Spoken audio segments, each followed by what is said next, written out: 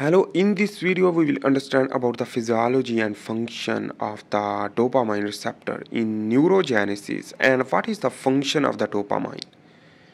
In this video we will look at the quick overview about the dopamine and their receptor.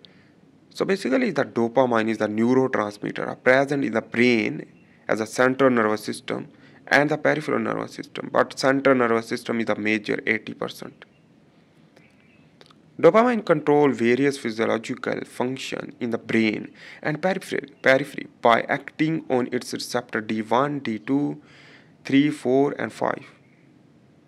Dopamine receptors are G protein coupled receptor involved in the regulation of motor activities and several neurological disorders such as schizophrenia, bipolar disorder, Parkinson's disease, Tourette syndrome, hyperactivity and attention deficit disorder, Huntington's disease. This all disease due to the imbalance of the dopamine decrease or increase on the basis of situation related to the disease. But in this video we will not explain about each type of disease, but I hope I will make a new video separately for each disease. Motor function and non-motor such as motivation, cognition, emotion, and neuroendocrine secretion. For example, the release of the hormone from the pituitary gland by the stimulation of the dopamine, like epinephrine and norepinephrine, as well as the secretion through a dopaminergic neuron to the adrenal gland or other. So this is the dopamine pathway, which that is the VTA, the ventral tegmental area, as substantia nigra will stimulate the dopamine, will target to the striatum, hypothalamus and pituitary gland, as well as the frontal lobe. This is the dopamine pathway. So the two population of dopamine receptor, adenylate cyclase dependent and independent stimulation, D1 like and D2 like.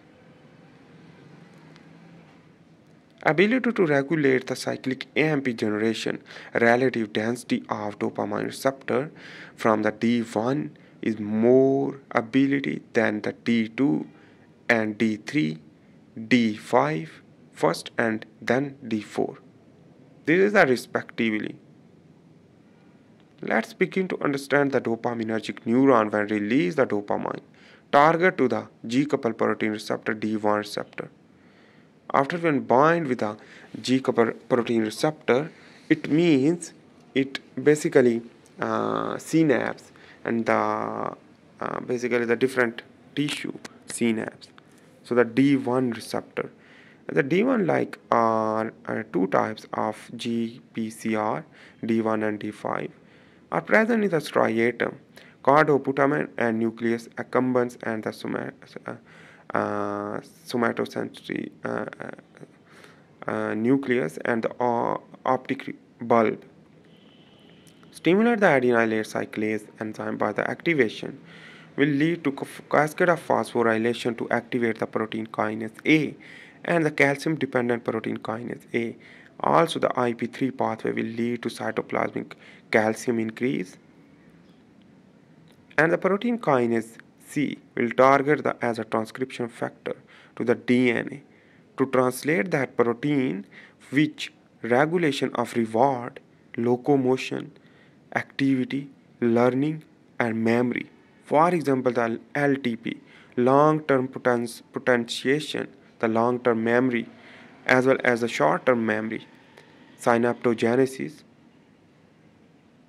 But this is the normally because protein kinase A will inhibit the sodium potassium ATPase channel, and in this way it will be short-term memory and it will basically inhibit the development. But here is the autoreceptor dopamine 2, which that inhibits the adenylate cyclase activity, but these D2 receptor subtypes have two isoforms, D2 receptor short and long type receptor in the brain. Basically, it triggers the striatum, external globus pallidus, core of the nucleus accumbens, amygdala, cerebral cortex, and hippocampus is used for the long-term memory and pituitary gland. So remember, the autoreceptor D2 is used for the long-term memory. How it is possible? Let's here discuss. The decrease the neuronal excitability, dopamine synthesis, and decrease the and packaging decrease, inhibit dopamine release, and stimulate brain development during fetal development, because the decrease the neuronal excitability but take rest to neurogenesis, as well as the synaptogenesis, neuroplasticity, mean the synapse will increase for more learning and more memorization. So the MAP kinase and AKT will trigger dendritic arborization, mean the dendrites will increase in dopaminergic neurons from the mouse embryo. So that is why when the fetus after the birth, 1 year or 2 years baby will not learn quickly and forget everything. So that is why, because synaptogenesis is continuously working. So let's begin to understand the input. This is the input. For example, any environmental input will lead to higher brain cortex receive and transmit to the striatum subcortical structure. Striatum is the subcortical structure through a glutamate. Glutamate will target to the striatum, and the striatum here is, you can see, the caudate and putamen nucleus and globus pallidus. Substantia nigra is also used. The substantia nigra is and on the other hand, the basically um, substantia nigra compacta is used for the positive feedback. So the dorsal striatum contains caudate nucleus and putamen nucleus, while the ventral striatum contains nucleus accumbens and olfactory tubercles. This striatum collectively release after the processing that stimulus will lead to trigger the substantia nigra through GABA to inhibit. So after the inhibition will lead to substantia nigra when inhibit. So the glutamate will be possible to not release to the substantia nigra reticulata. In this way, the inhibit of this, if the GABA will not produce, so the glutamate will be trigger the substantia nigra reticulata, will trigger the thalamus to hippocampus and for memory. But this is the another pathway. Let's begin to understand. This is the thalamus used for the motor control, movement, thoughts, behavior, and emotion through hippocampus also. But remember, the substantia nigra compacta is used for the production of dopamine. And here you can see this is the substantia nigra will produce to target the striatum. And in this way, when go the striatum, target to the striatum, substantia nigra compacta will produce the dopamine, excitation to brain and striatum, and to the brain and target to the thalamus. And when target to the thalamus, bind with the dopamine.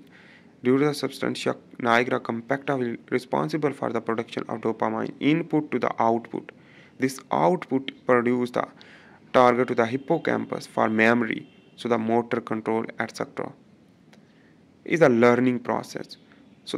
In this video we have discussed about the dopamine function and the basal ganglia on the basis of dopamine release from the substantia nigra compacta for target to the thalamus, and thalamus target to the hippocampus through a glutamate will lead to activate the memory, learning, and motor control, movement, thoughts, behavior, and emotion. I hope you make sense about the dopamine function. So next video we will understand about the another topic, the long-term potentiation, LTP. Thanks for watching. Bye.